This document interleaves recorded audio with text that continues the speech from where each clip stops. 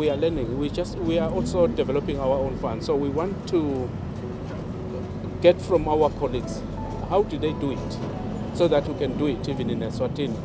So we've just witnessed, a big project, and I think they are reaping a lot from it. So we also want to have our own in Eswatini, so that we can boost our pension fund for the benefit of the workers and those who have retired from work. So that is the gist of our visit. Yes, just to learn, to take a leaf from them, to handhold each other as we're developing the funds. So thank you so much to the people of Tanzania.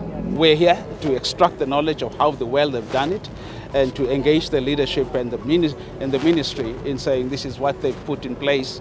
And we will take that back home and implement it as we set up, as we convert from a public pension fund to a security fund to support our citizens.